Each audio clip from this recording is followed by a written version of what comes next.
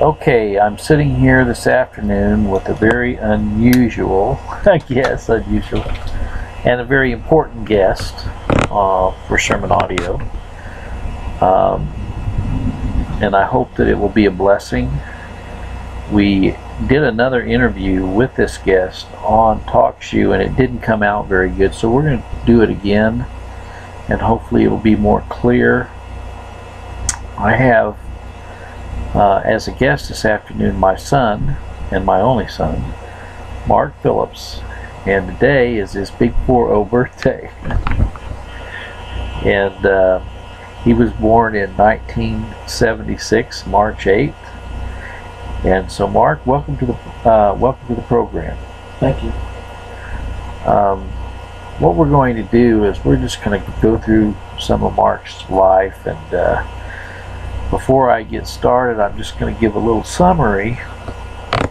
You know, a lot of people on Sermon Audio know that Mark has a very rare brain degenerative disease, and he's had it since he was actually diagnosed when he was 17 with this disease. So it's been over 20 years.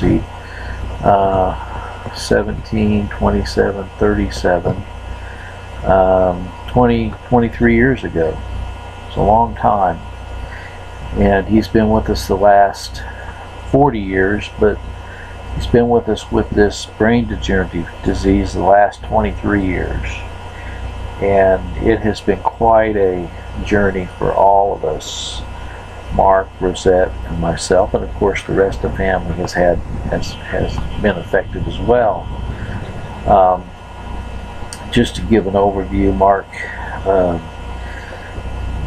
when he was working, he had graduated from high school, had gotten his diploma from the Christian Liberty Academy in Chicago, and we had homeschooled him, and he was working part-time at a Burger King, and came home one night and said he was having a clicking sensation in his head, and within 24 hours he was in a comatose situation in a hospital and had a massive overproduction of dopamine in his brain, and it caused some brain damage, and you know, it resulted in this condition that he's had to live with the rest of his life, which the actual how it works itself out is Mark much of his life is very, very disoriented. His thoughts become muddled and confused, and to get his thoughts together, he writes hundreds and hundreds of pages every month. I think we go through about 5 to 6 spiral notebooks a month, probably 600 pages a month, trying to get his thoughts in alignment. And he's on some inhibitor medication to slow down the production of his dopamine in his brain, but the Lord has been merciful through it all, and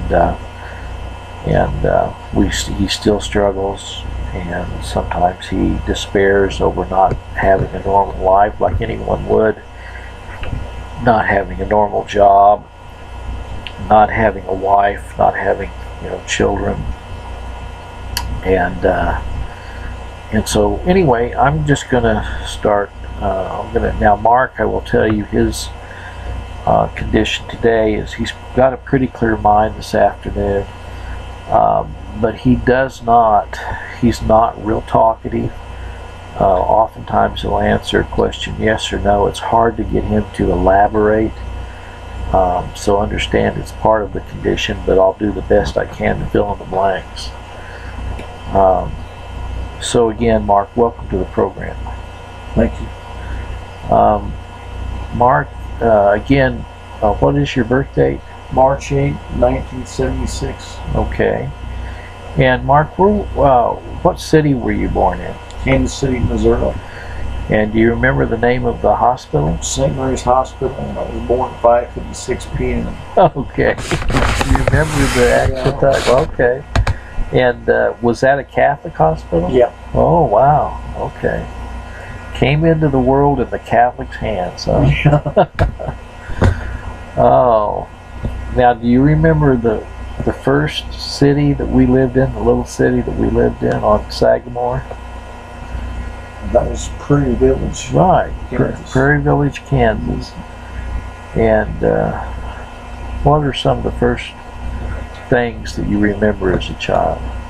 Having toys and G.I. Joes and Masters of the Universe. Masters of the Universe. That was later, I guess. Okay. And then the next place we moved, we moved several times throughout our adult lives. Now, where was the next place we moved to? Was it Sagamore? No, that was Leewood. Leewood. Yeah. Okay. And what do you remember about the house in Leewood? Well, I just remember we had a dog named Rags. Okay. It wouldn't be called Rags. Rags, okay. Yeah. All right. And so you, when you went to kindergarten, you remember what your kindergarten teacher's name was? Mrs. Henderson. Mrs. Henderson. Okay. Your mind's working good today, isn't it? Yeah. And then we moved, and you started first and second grade at what school was that? Or was it just first grade?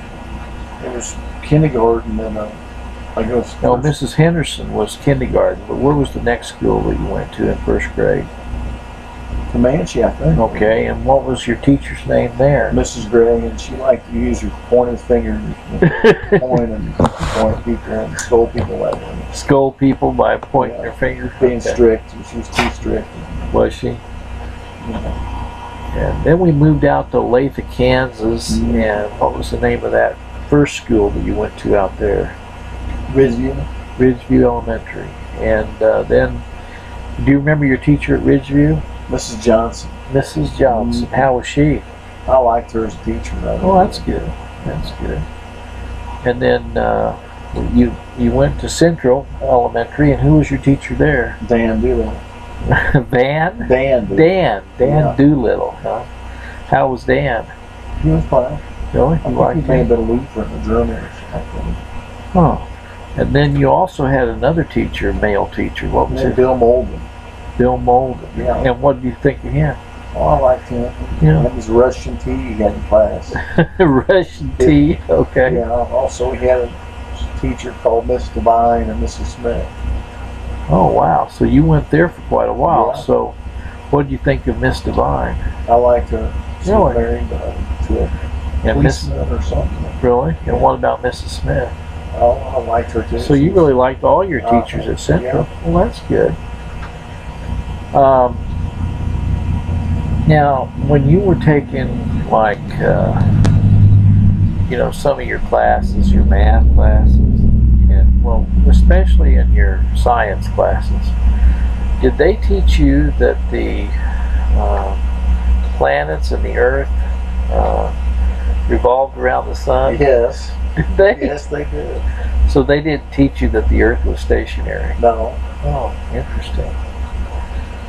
What do you think about that? Oh, that's different. Yeah. Do you agree with that? No. You don't? No. Why not? The Bible said it. Really? Okay, well that's interesting. You picked up on that. Now, when you were coming up, we went to different churches. Before we met the Sovereignty of God people, what are some of the churches you remember being brought up in? Assembly of God and the Disciples of Christ. We went there one time or something, and also the Church of God Holiness, and maybe United Methodist Church one time or something. And we didn't, I guess. We went to a lot of churches, didn't we? Baptist Church one time, certain Baptist churches. Yeah. We went to, do you remember when we went to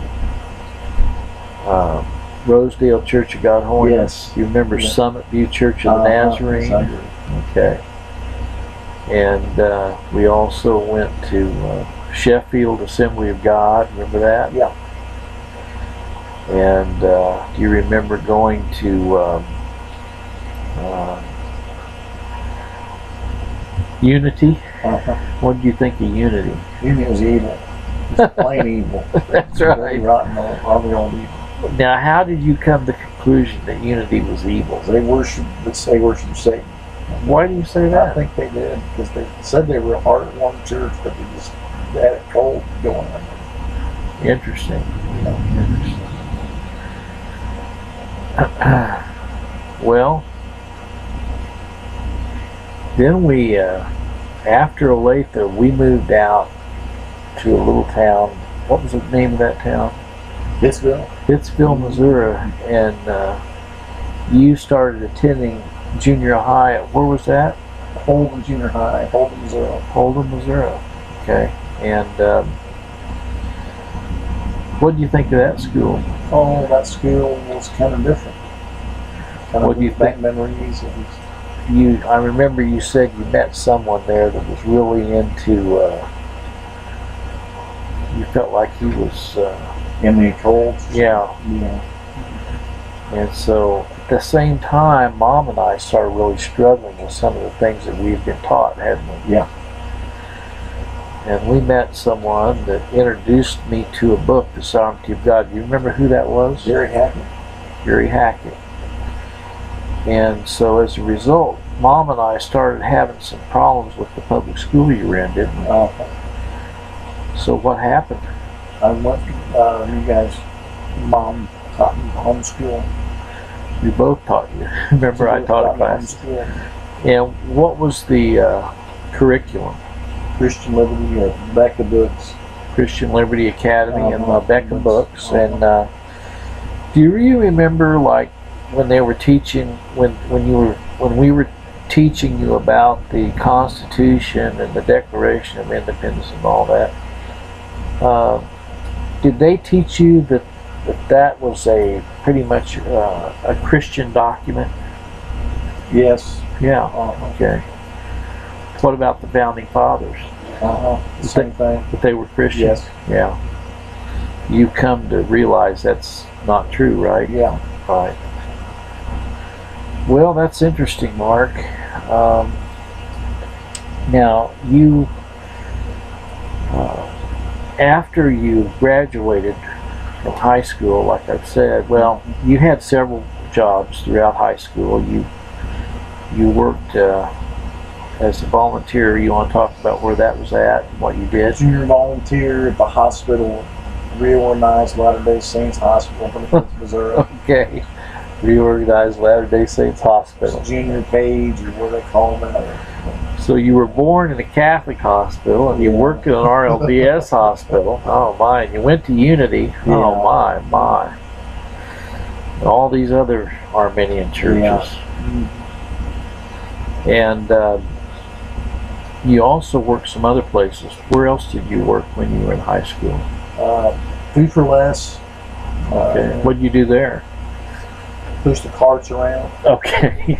And also clean where the food was, where they keep the frozen food was clogged. And clean them, actually clean them, spraying up the bottle. And okay. And then you also stock food too. Oh, okay. Yeah. And then you got a job at Burger King. What did you do at Burger King? Made Whoppers. Made hamburgers. Whoppers, huh? Took the trays to certain people that wanted the food and cleaned in the area of Burger King, swept the floor, and And that's when you started having your difficulties, wasn't it? Yeah. And you started having problems with your mind, didn't you? Yeah. Your brain. And you started having what you would have described as clicking. A clicking sensation in my head. Wow, that must have been strange. It was strange. It doesn't sound like a gun. It almost sound like similar to a gun. That must have been scary. It was. And then a short time later, you ended up in the hospital. And what do you think was going on? Well, maybe possibly that evil activity, the spiritual forces I was fighting. But you were thinking it might be evil, but yet it was registering. May have been with my physical. May have been with my It was physical though, wasn't it? Yeah. You were having physical problems. Uh-huh. Your brain wasn't working right. Yeah. But you were trying to figure it out, right? Uh-huh. And so you ended up having to get all kind of tests, didn't you? Uh-huh. You had MRIs, you had neurologists looking at you, and blood tests, and they found out that your brain was making way too much what? Dopamine. Dopamine. And so they gave you some medication to try to slow that down, right? Yeah. And you're still on that medication today. Uh-huh.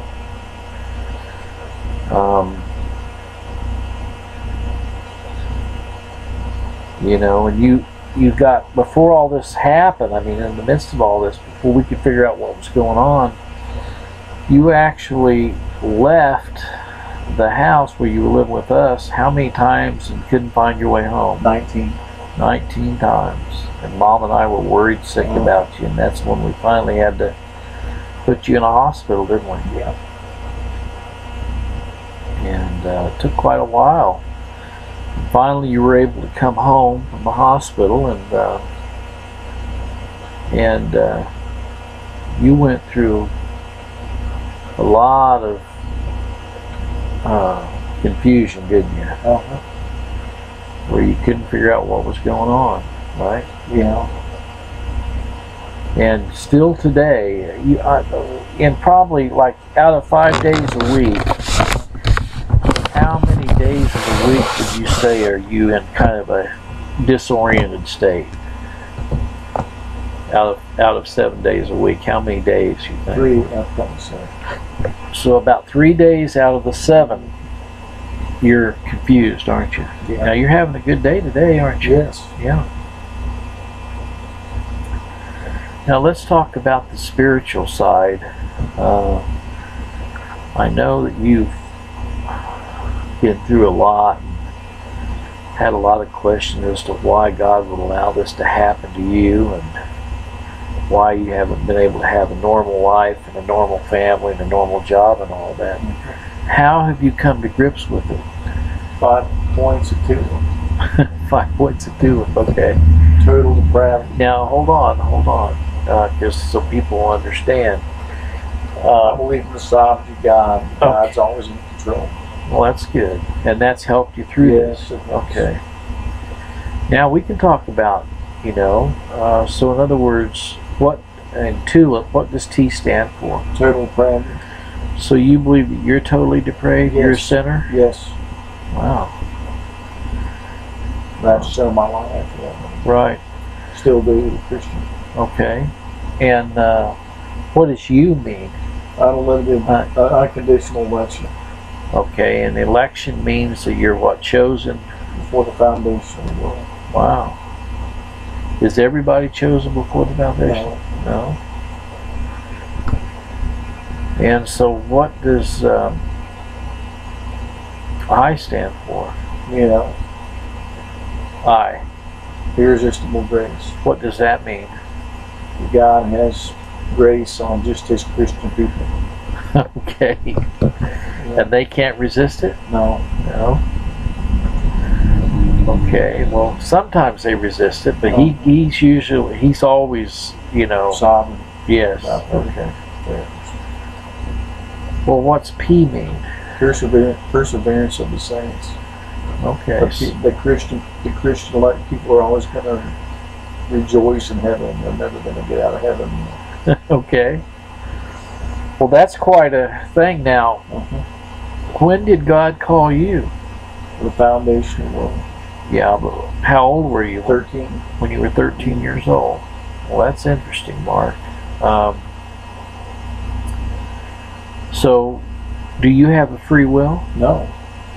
You don't have a free will? No. Huh. So, can you prove that you don't have free will by, give me a scripture that disproves free willism? Not of him that will for him to runneth with God and showeth mercy. There you go. Well, so this has helped you a lot. Yeah. to realize that God is sovereign over even your salvation. Whether I believe it or not, because God said Well, now, but wait a minute. The question is, do you believe it? Yes. Well, okay. So all of the elect will believe in the perfect sacrifice of Jesus Christ on the cross for them, won't they? Yeah. Okay. But he didn't need everybody. Right. He doesn't need anybody, does he? No. No. Jesus is the one with bodies chilling with his precious blood, Jesus Christ. Right. Very good. And that's the only way to God the Father is what? Through the blood of Jesus Christ. Right. That's Praise right. Jesus Christ. That's right. And so when it says, when he talks in John 3 to Nicodemus, that the wind bloweth where it listeth, and no man knoweth the sound thereof, and that you must be born again. Do you believe that being born again precedes everything else, comes before everything else? I mean, in other words, before you believe or before you repent? Okay. And you've already said you believe that you're called or chosen before the what? Foundation of the world. Before the foundation of the world. Well, that's good. So how do you see your future, Mark? I mean, how do you see you're 40 years old, and if you live another, let's say you live to be 80 years old, another 40 years. Yeah. This is kind of your foundation as to how you're going to live out your next 40 years, is just subscribing and embracing in the sovereignty of God? Well, that's good. That's good.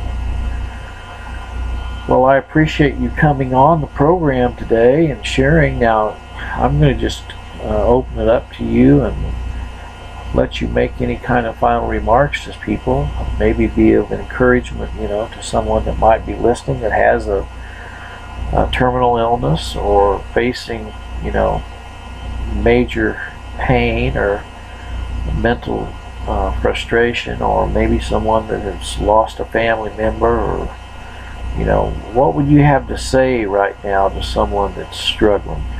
Trust and grace for Lord Jesus Christ. Jesus died for your sins. Right. Right. If you become a Christian, you don't have to accept him. He already accepted you. So you're saying that it's not something that they do, it's something that God does. Yeah. Well, that's true. I know that one of the scriptures that's been very helpful to me in embracing the doctrine of the Bible, Christ, his atonement in Calvary, is that all of the Father has given me will what? Come to me. And all that come to me, what? Will no wise cast out. Yeah. Now Mark is going to be doing some, we're going to be doing some daily Bible studies. Mark had done this with me a while back, and I'm going to ask him to kind of rejoin me for some of these Bible studies, and we're going to kind of go through, we're starting through the book of John. I went through the first chapter of John yesterday, and tomorrow we're going to start in the second chapter of John, and we're going to try to do these daily Bible studies. Maybe not every day, but we're going to try to work through these studies, and hopefully it will also be helpful to those that listen in. Do you have anything else to say before we close out the broadcast? No. No? No. Okay. Well, thank you for joining me, and You're welcome. I'm looking forward to doing these Bible studies with you. You're welcome anytime. All right.